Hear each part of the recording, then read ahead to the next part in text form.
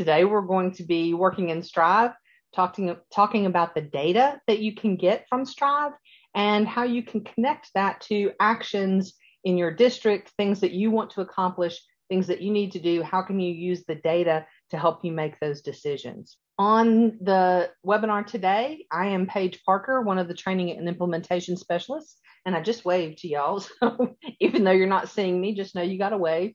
Also with me is Alicia Thomas. Hello, how are you guys doing? Alicia's also on the training and implementation team, and hopefully Joel will be jumping back in just a second.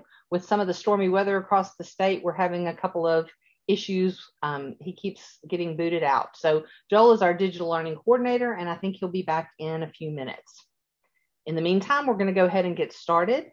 So those of you who have questions or who have comments to make, if you will use the Q&A window. So in your bar about the webinar, you'll have a button that says Q&A, has two little talk bubbles there. You can go there and post questions, and we'll be checking that window and trying to monitor the questions as they come in. If you have questions that are about something other than today's topic, we're going to ask that you send us an email to training@eduphoria.net. When we have our questions coming in that are off topic, it's a little hard for us to stay focused. So if you could save those for email and use the Q&A window just for questions about today's session, we'd appreciate that. And I'm hoping all the hands going up are y'all waving back at me. So good afternoon. I'm waving again. All right. So today's objectives, we're going to learn about different report options that you have in Strive. We're going to access the data collected from the evaluation year in several different formats, and then hopefully help you find the right report or reports for your needs, because sometimes you need multiple reports to find different kinds of data and collect everything that you need. So that's what we're going to be looking at today. To help you find the right report, we have an article in our online help guide. Joel has created a short link for you up here, so you can get directly to that report by going to bit.ly/3x capital L 2I capital HM. That link will take you directly to this report, or you can go to our online help guide, go to the Strive button, Strive reports, and suggestions for running Strive reports. I'm going to click here and take you into that article, and this is what it will look like. So we have all of the different reports listed in the left-hand column, and then in the middle column, we have suggested run times. And you'll notice, like for the first report, run it shortly after goals are due, and then run it again before teachers leave at the end of the year to make sure that all the goals are marked complete, so that they'll get archived. So there may be more than one runtime, and you may have additional runtimes other than our suggestions here that work for your district. We also, in the third column, have some of the purposes for this goal. It can be, some of the reports can be used for multiple things. So we tried to list out some different reasons why you might want to go to that goal. We're going to talk, or to that report, excuse me. We're going to talk about some of these reports today, but we don't have time to talk about every single one of them. But we did want you to see that all of these different report types are out there. And you can look at this little chart and try to find what are the things you're wanting to do, what is the purpose you're trying to accomplish, and then see what report we have for that.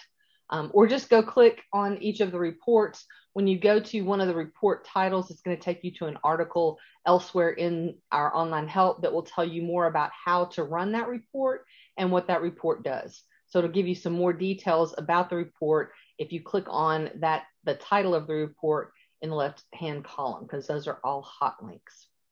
So hopefully coming here, figuring out what it is that you're wanting to accomplish, looking at the purpose and finding the goal that matches that, or the report that matches that purpose, will help you gather some of the data that you need to gather. I'm going to jump in with the first report that we're going to talk about today, which is the document analysis report. And this report is going to help you find averages for teachers on either domains or as a whole. You can find averages for appraisers. You can find averages by dimension. So you're going to get all of the data into an Excel spreadsheet that you can use to create whatever averages you need. You can use that data to look for skew and hopefully identify some causes of that skew. You can determine calibration needs and next steps, because you will be able to compare appraisers, getting those averages and comparing the appraisers using this report. We're also going to talk a little bit about reporting for TIA, and I'll show you an example of our document analysis compared to a document reporting template from TIA. And then you can also, because this report goes into a spreadsheet, you can create whatever charts and pivot tables will help you to further analyze the data. You would go into your Strive system and go to reporting over on the left-hand side. And the first report in the list of appraisal reports is the document analysis. The document analysis report pulls per document. So you can pull a report for all of your observations that use the same template. You can pull a report for all of your summatives that use the same template, but it doesn't combine multiple documents. So I can't put observations and summatives together in one document analysis report. I would pull two separate reports and compare the data from those two different documents. Once I pull that report, I'm going to want to print it as a spreadsheet. So I'm going to tell it to create a spreadsheet, not to do the counts, but to just print the data to a spreadsheet. And it's going to give me a field for every question, and it's going to fill that data in. So I have a sample here. To the left, you'll see I'm starting with column F, but to the left would be my teacher names and their subjects and all of that information. But what I'm really looking for here is the results. And so it's going to show me the ratings for each one of those dimensions for each one of the observations that was done. Or I think in this case, I pulled a summative report. From here, I can look at this data and I can sort it in a variety of ways. But I'm going to go over and make it numeric. So I want to have that in the form of a number. I'm going to pop up an example of my spreadsheet here and just show you where this came from. So when I downloaded my spreadsheet, here's what it looks like. This is what we saw a screenshot of on that slide. I've got all of the teacher information in there. I've got the appraisers, and I've got all of my ratings. I made a copy of that. And in my copy, I went in and highlighted all of my ratings. So I would highlight all of these that are alpha ratings right now, and I would do a find and replace. So Control H would do a find and replace, and I would replace all of my distinguished with 5, my accomplished with 4, proficient 3, developing 2, and improvement needed would be 1. So it's going to be 5 quick find and replaces after I have highlighted all of these alpha ratings, and it would replace them all with numeric values. So I did that, and I have my numeric ratings here. With my numeric ratings, I can do all kinds of things in Excel. I can come over here and get an average. So I could come over to this first row and say, I want to add a formula. It's going to be an average. It automatically will average everything in the rows. So right now I have an average of domains 2 and 3 for that teacher. And if I pull that down, that will give me an average for each of my teachers for domains 2 and 3. If I had all 4 domains in my spreadsheet, I have removed some from this particular version, but if I had them all in here, I could do it for all of them. Or I could say I want to do them separately. So I want to clear the contents of that. I'm going to add in another formula. This time, I'm going to say I'm going to change that H3 to be M3, and that's going to give me the average of just domain 3. Again, I could pull it down to get my domain 3 average, and I could insert a column right here and do the same thing to get my domain 2 average. So I could do averages by domain here if I wanted to. I have also added in a filter. So I could come up here and say, I want to just put a general filter on this top row so that I can filter by appraiser. And I can see just one of my appraisers and all of their ratings, I could then get averages for that appraiser, either by dimension or as a whole. And I can use that data then to compare my appraisers for the purpose of determining inter-rater reliability. So I can see what are the variances between evaluations with these three that I have selected here. In the spreadsheet, I can select as many as I want to. I only have three right now, but I could put all of the appraisers at my campus or all of the appraisers at my district into a single worksheet, and then I could get my averages. Once I'm looking at those averages, I can highlight that information and come up to the top and say I want to insert a chart. And I can pick whatever kind of chart I want, whatever I think is going to be helpful to me. And that's going to give me the data that I want to have visually. And so I can tell by looking at this chart, they're actually fairly close. So there's, some skew, there's some variation between the different evaluators and how they score each of these dimensions. That may be explainable based on the appraisees that they have in their group. I would have to look a little more deeply to figure that out. But one thing that I do notice is that all of them are a little on the high side. So if I'm looking at the total average, I would expect to see at least some below the middle. And there's nothing here that's below the middle, nothing here below 3.5 as an average. So maybe everybody is grading a little bit on the high side, or maybe we just have a really exceptional faculty at Eduphoria ISD. So you have to be able to look at that data and look at the other information that you have about your users to make those determinations. But all of this information comes from that document analysis report that I'm going to pull, convert to numeric values, and then manipulate to get whatever additional information that I need. The last thing that I want to show in terms of the data and the document analysis report is if you're collecting data for TIA, for teacher incentive allotment, the bottom part of this screen is a data analysis report.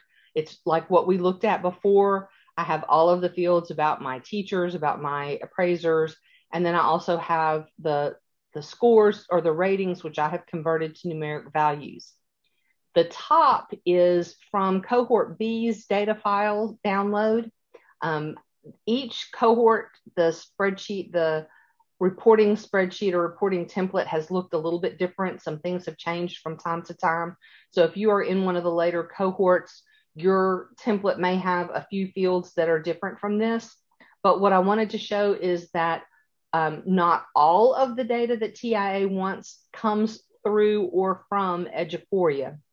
For example, we have the first name, last name, and we can have an ID number in our report. So down here is first name, last name, and ID number. If you have your system set up to bring that ID number from your employee information system into Eduphoria, then that can be there as part of this report.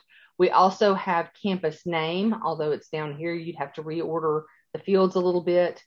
We have the main content area and subject area and grade level. We have those in our report. That's something that the appraiser puts in when they start the document. But the things that come from your employee information system that are not in Eduphoria include the TEA ID of the educator. Actually, you can have one of these ID numbers coming into our system, but only one. So the other one would come from your system. We have the campus name, but we don't have the campus ID number. So that's something that you would have to bring in from your employee ID information system. We don't have this information here, the eligible teacher group, the educator certification, or employment with an LEA. That's stuff that is in your employee information system and not part of Eduphoria, so you would need to bring that in. And then we also do not have the service ID for student growth or the appraiser's ID. We have the appraiser's first and last name, but we don't have their ID number. So even pulling this report, you get a great deal of the data and you get all of the ratings for each of the teachers, but there are still some fields that TIA is going to ask for that won't be part of data that's in eduphoria. And so you'll need to do some combining of data from your employee information system and eduphoria to get all of those fields. Okay, yes, I'm going to talk about the goals details report, which we have recently updated to add the portfolio data. So let's go over to the goals details report. So this report pulls data for both the professional goal and the student growth goal. So for the professional goal, you can use this report to look for commonalities among goals and dimensions. You can also look at this report for groups of teachers for coaching, and you can also plan professional development based on the needs that you're seeing within this report. So as I mentioned, you can also use the goals details report to pull data on student growth goals. So you can use this report to determine appropriateness of the student growth goal when your teachers are writing this. You're going to also see how to group teachers for coaching, how to plan your professional development based on their needs, and plan appraisal schedule to evaluate during the prep for class periods and so forth for student growth goal. And we can slide back to that other slide, the previous one, to show how to access that. So yeah, so when you go into the student growth goal, you're going to see there at the top where you shows student growth goal and then also professional goal, and you're going to click on which one that you would like to access, and then also set your dates and do that and submit your report. So when you submit the report, it's going to come up as an Excel spreadsheet for you to be able to look at that data and manipulate that data as well. And that's also for the student growth goal. You'll see there on below the student growth goal where you can add the portfolio to that data to be able to look at that also. And one thing to note, we were talking about Paige, the percentages. What was that one thing that we were mentioning about the percentage with this report, what we have to do, our teacher, our principal? The percentage comes from the portfolio, the student portfolio. So the student growth goal report pulls all of the data from their goal, including the TEKS that they're focusing on, their skill focus area, their success criteria, all of those things from the student growth goal. But to get the percentages, that comes from the student portfolio, which is a part of our student growth goal process. Every teacher that has students rostered to them will have a button at the top right of their student growth goal where they can create a student portfolio. And that's where they can develop the milestones. You can follow the training tracker, for the tracker that is used for the state's SLO model. And you can use those descriptors that they have, typical, above typical, well above typical, or you can create your own descriptors, but you would create that rubric where you would write out the descriptors of what a student looks like at the beginning of the year, what a student looks like at the end of the year, and that's how you would rate their growth. And that growth would be either they did not grow, they met expected growth, or they exceeded expected growth. And then the report takes the met and exceeded students from the portfolio and creates that percentage, because what TIA is asking for is the percentage of students from each teacher's student growth goal or SLO that met or exceeded expected growth. So that's where that number comes from. You will not see that data if you're not using the student portfolio piece of our student growth. Okay, the last thing that we wanted to talk about today is appraisal analysis, which is a little bit different from our reports. It's a separate feature, but I can go into my system and I am going to do that right now. So I'm going to go into Strive, and one of the questions that I saw earlier was about where the reports are coming from. So when I'm in as an appraisal administrator or an appraiser, so principals and assistant principals, depending on the roles and rights that your district has assigned, should have access to reports. And when I click over there, I will see the appraisal reports. And this is where we were finding the reports that we were showing. I showed the document analysis report, first of all, where I would select the one report and then I would export it to a spreadsheet. And then Alicia showed the goal detail report, which is right here. And so the goal detail spreadsheet, you can either run for professional goals or you can run for the student growth goals.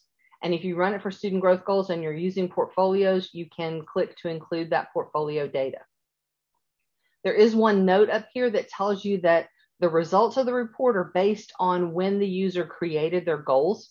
So this is going to pull from your current instructional calendar. If you're looking for goals that were created before this date, then you will need to change that date to go back to when they created the goals, because that's how it finds the data and pulls it into the system. So hopefully that answered the question about where you find the reports. And then what I want to talk about a little bit is the appraisal analysis.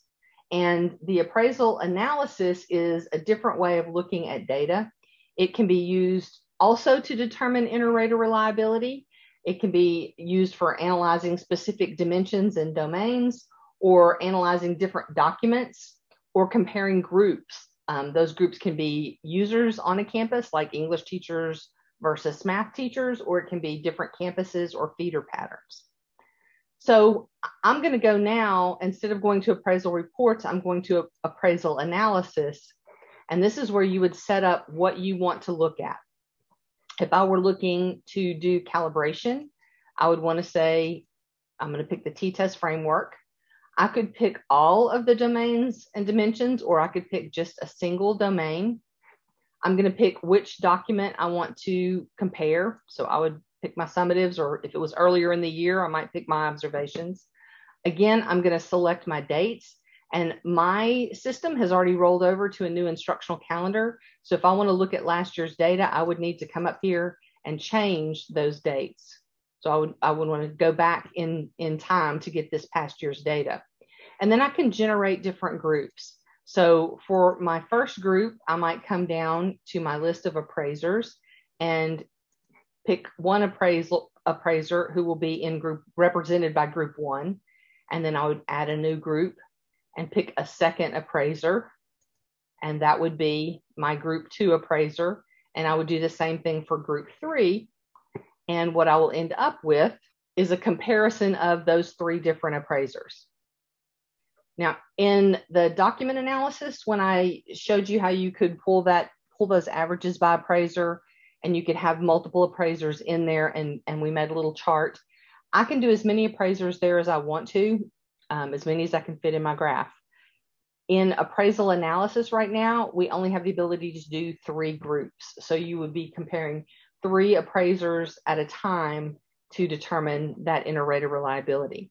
But I can see some deep variance here.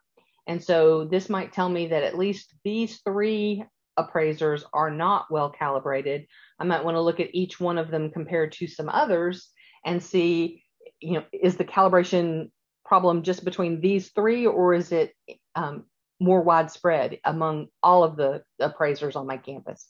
So I could run this information and it would show me each one of the dimensions. This is only showing 1 right now. I'm looking at 2.1, but I'd be able to scroll through and see each of the dimensions and how my appraisers compare on each of them. In addition to looking at appraisers, I can just look at the data about the dimensions and analyze the dimensions. So in this case, I pulled domain 2, or 2.1 is the specific dimension that I'm looking at. And I'm looking at my entire district. So this is as an average in my district. We've got a pretty good looking bell curve. So that's a good sign that I have the kind of evaluations that I'm wanting to see. But up at the top, I have some additional information. I have the goals that were tagged by my teachers with this particular dimension, and also the professional development earned by my teachers that was tagged to this dimension. So right now I have 24% of my teachers who have a goal related to dimension 2.1, but 35% of my teachers who have attended professional development. That's more teachers attending professional development than wrote goals, which is fine. But if these two were reversed and I had a higher number of teachers who had tagged this as a goal and a smaller number of teachers who had actually earned credit or attended professional development in that area, I might want to look at that. Why did the teachers not attend professional development in an area where they wrote their goal? Did we offer enough? Do we need to offer more next time? So I can get some information by looking at appraisal analysis as to what was our performance in that area, what were our goals, and our professional development offerings. How did they relate to that? And did that high number of teachers attending professional development in this dimension have an impact on our scores here? Because the scores look pretty good. So I can look at one particular dimension, or I can look at a whole domain and see all of that information together. Another thing that I can do with appraisal analysis is to examine my different documents. How am I getting data out? What does it look like in the different documents? So when I run a document analysis on dimension 2.1, which is what I'm looking at here, and I include both walkthroughs and the observation, I'm seeing a walkthrough document on the left and the observation on the right. Now, when you run this yourself, you'll see the walkthrough at the top and the observation at the bottom, but that doesn't really fit the format of my slide. So I put them side by side, but you will see this data in a comparison on the same screen. What I want to be able to figure out is, does this walkthrough data help prepare me for this observation data? I can figure some things out if I do a little work, a little math. If I come over here and look at the walkthrough, I can tell that this is a walkthrough format, a template that has check boxes where you check off what you saw, all students demonstrated or some students demonstrated. You check which one is appropriate for that particular area. Everything that has a 5 is in the distinguished level. Everything that has a 4 in front of it would be rated as an element of accomplished. Everything that's a 3 would be proficient. 2s would be developing, 1s improvement needed. Because those are set up that way, because the questions were created with the numbers, I can tell that if I averaged all of these right here and compared it to this number right here, I would be able to tell, how did they look at the walkthrough time? How do they look at observation time? Because this is my distinguished, and these top 4 combined would be my distinguished. So I'm looking at 2, 4, 5, 6 out of 129 here. I would have to look a little bit closer to figure out what my percentage is, but it's probably pretty close to that. That's a little more work to figure out what this looks like. If I want to have them look exactly the same, I want to have this same bar chart for both a walkthrough and an observation, then I need to look at the format of my walkthrough document. And maybe it needs to be a matrix question so that I'll see the same kind of display of data that I do in my observation. If this is okay and I can do the math and I can figure it out, then that's great. So this gives you the ability to look at the data from 2 different types of documents side by side to determine if your process is working for you and giving you everything that you need. And then the last example that I have is that comparing different groups. And I would set it up the same way that I was showing you, where I selected an individual to be a group.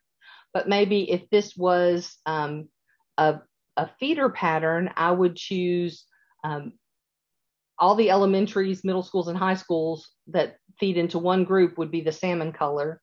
And then I would choose all the middle schools, elementaries, and high schools that feed into another group as the goldenrod color.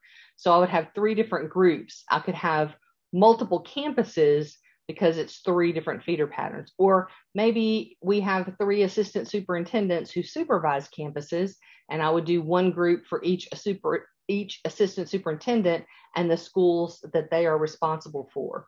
I could also go in, because in appraisal analysis, I do have the ability to choose subjects. I could come over here and say, I want to compare all of my teachers that are in English language arts in one group. And I want to pick another group that's going to be all of my math teachers. And I'm going to see if there are any differences between the way we're evaluating teachers in different subject areas or different grade levels.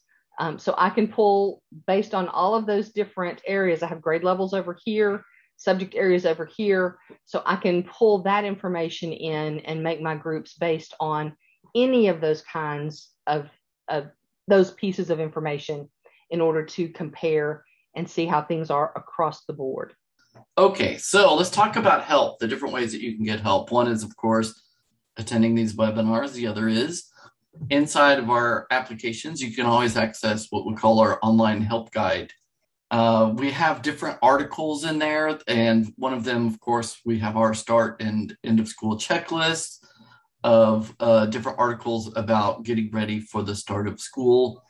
But our online help is available for you to access resources. We keep our articles pretty much updated as often as possible and putting information in there.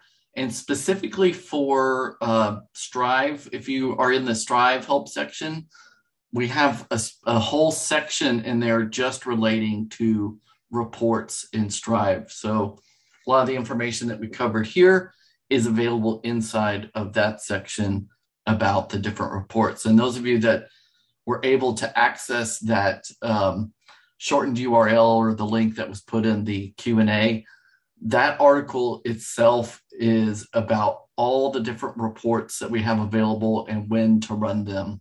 We really wanted this webinar to be about what you should be seeing in your system when you are running reports. If you are not seeing this type of data, it could be your system is not set up properly. And either you or there may be someone else in your district who manages Strive and gets things set up. So I'm just going to say this, if you're not seeing the data you want to see or the data that you need to see, or if you're not seeing any data, it could be that your system is not set up. So next week, this same time, we are doing a webinar called Begin with the End in Mind in Strive. And it's really for the people who manage Strive, because we're going to show them how to set up Strive so that you can be effectively getting your data. Joel, I do want to show one other thing. I'm going to jump over to our online help because a couple of people have said they're having trouble with the bit.ly. So if you go to our online help guide, the very middle top button says training and webinars. You can click there and you will see upcoming webinars in the upper right. And here is the link to register. You click here to register for the one next week, Begin with the End in Mind. You also will see a link here to our YouTube channel, and it's also under on-demand videos. And when you go to the YouTube channel, you will find where we have posted previous webinars, the recordings of our webinars and our lunch and learns, and also recordings that are part of some of our articles all exist out on that YouTube channel. And you can get to it at the bottom of this page, but also when I go to training and webinars, you'll see video training on demand right here on the left and a link there to our YouTube channel. And that'll take you into the playlists, but you'll be able to see a full playlist here. We have a playlist for each one of our applications. And then we have a lunch and learn playlist. And I think in here somewhere we have a Wednesday webinar. There's our all webinars playlist. So you'll be able to find the webinars out there, or you can come up here and use this little magnifying glass to search for a specific thing that you're looking for. And I want to point this out too. If you are on a video, like just click on that first one there that's listed. Yeah, you can pause it. If you go down when you're watching our videos and you click show more, we break out all of the topics that we do by, it's called chapters. So you can jump ahead to a specific section. And when you click on like the blue part, it's going to jump ahead into that part of the video and start at that point. And another thing you can do is if you want to share a specific point in a video with anyone, you can right click on those blue links, and then it creates the copy link address. And that link address will go to that specific moment in time in the video. Okay, so that was a bonus. Yeah. Some of you may have your own delivery system. Like I know some people are using Google Classroom for embedding video for professional development, or they're using something that we have called Strive e-courses. So you can embed using the codes that are time-stamped also for your videos and put those in your own system. So you don't have to send someone the whole webinar. You can send them to a specific point. Thank you all for attending and dealing with our little technical glitches. But we thank you for taking the time to join us. We hope you have a continued great summer and, of course, a great rest of your week. Absolutely. Thanks for being here, and we hope to see you next week.